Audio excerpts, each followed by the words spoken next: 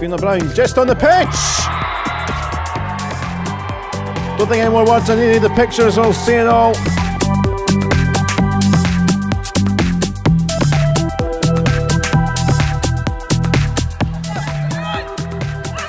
Kelly to Boys, who came on for injured Claire Shine in the first half, and now sets with Erin Cuthbert. Erin Cuthbert's through.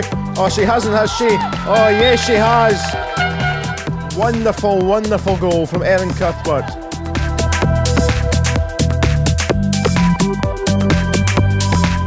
For choice to come for Fleeting, who can give the chance, does still have a good burst of pace to go with the power. Lauder, Cuthbert, it's a nice ball! And it's a nice finish as well, and what a run Erin Cuthbert's on.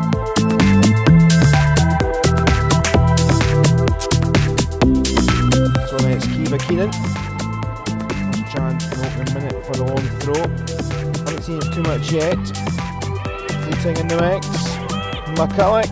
It's McMurtry! 62 seconds on the clock. Lord McMurtry, who scored against Forfar a couple of weeks ago in the league, has scored on the biggest occasions of the season in the league. Wow, what a start. Not long left now. McMurtry. Oh, that's absolutely sensational from Lord McMurtry. Lauder on the no-look 1-2 with Fiona Brown. And it's showboat time for Glasgow City, 3-0 up. Away at Hibs, and Crilly has spotted Brown. Brown was wanting it, it's Fiona Brown! And it's over the keeper, Jenna 5. And it's 4-0 on 90 minutes, 4-0.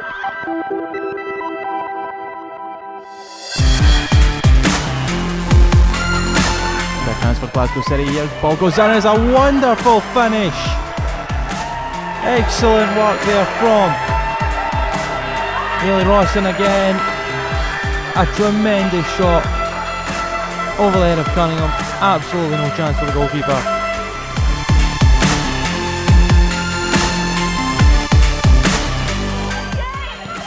City have got it back, and now it's Brogan Hagan. Look at this for a ball, and here comes Sarah Crilly. What a way to round things off. 4 goals and a couple of assists at least in there.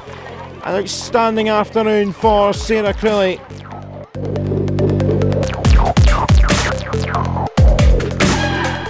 There's Ross, and there it is, record breaker. We've been waiting for it for a few weeks, Paul, but it's finally came. And how did it come? Well, it was a cracker. If you're going to break a record, you may as well do it with a goal like that.